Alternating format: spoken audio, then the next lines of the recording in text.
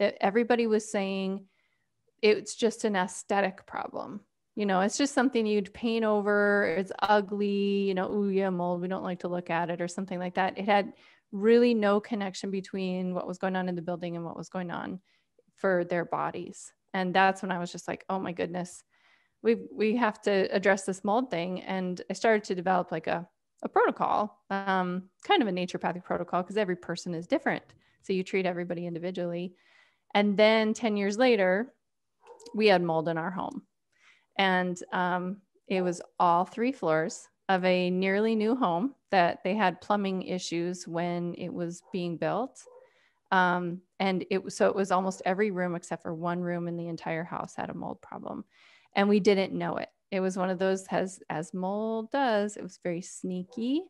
And it just sort of, we just all started feeling a little run down.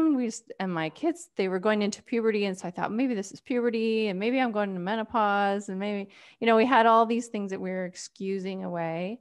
And when the flood revealed itself, it was like, oh my goodness, it's mold.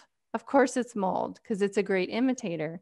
Yeah. Look different in every single one of us, even though I have identical twins. They each had a different expression of the mold exposure, even with the same genetics, because they had different nutritional status, different things going on.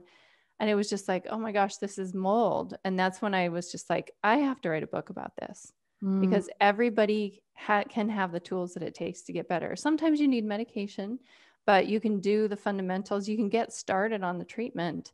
And so that spurred the book. Yeah.